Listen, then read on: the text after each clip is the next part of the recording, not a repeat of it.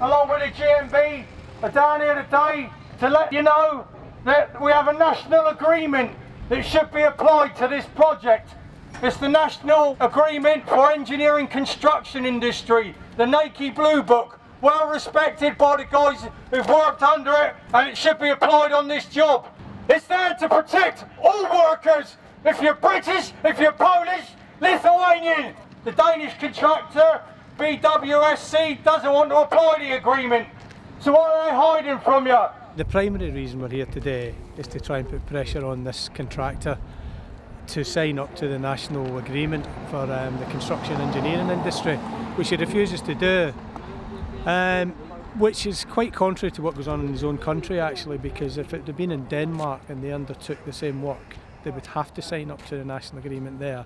So we're only asking them to do the same in terms of the UK agreement. It's also quite contradictory with some of the things he said, because he says that he pays the rate, so he's cherry picking parts of the agreement. But of course it's all the other allowances and benefits that he won't sign up to. And you know, on the one hand he says we do all of that anyway, but then when he talks about some of the work that he's putting out to subcontract, clearly they're doing it to increase profit. At the same time we're also putting pressure in Denmark to conduct an investigation into some of the practices as well. They've given GMB and Unite an assurance that they will investigate some of these practices that exploit some of these loopholes. We can protect your earnings, make sure you're getting the correct overtime premiums, make sure you're getting the proper travel accommodation, make sure you're getting the proper mileage, and make sure above all you're not being exploited with the rates of pay. We have categorised rates of pay for all trades between £12 and £18 an hour. By talking to the blokes through the fence, we found out that we've got guys there on the civil side of the project who are bogus self-employment umbrella companies. They're having to pay £15 to get their wage slips every week. And that's what we expected. You know, the national agreement in engineering construction stops all those dodgy working practices. I've just had it verified by our boss. This is our land. Who's your boss then?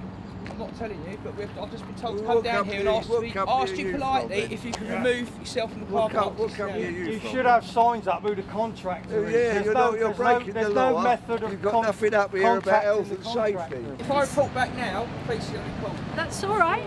You can do. You can, if you want to call the police.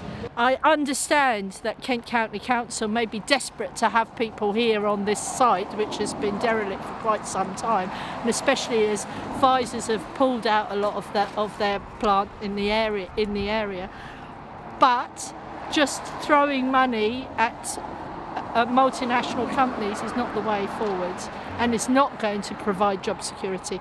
There's high unemployment here, particularly in Dover and Ramsgate.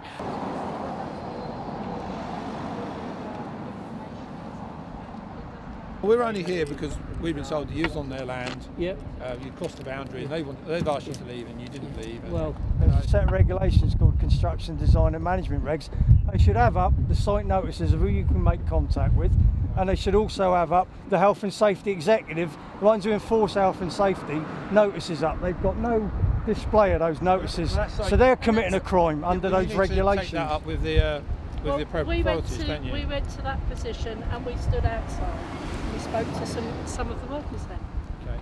The NAECI agreement has been in place for decades in the UK, and we won't see it disappear by disreputable companies like BWSC who come in here and think they can undercut the agreement. We're looking to raise the profile to ensure that this type of project and other projects around the UK come under the NAECI agreement and don't slip under the radar. We're all in this together. Workers across Europe, unite!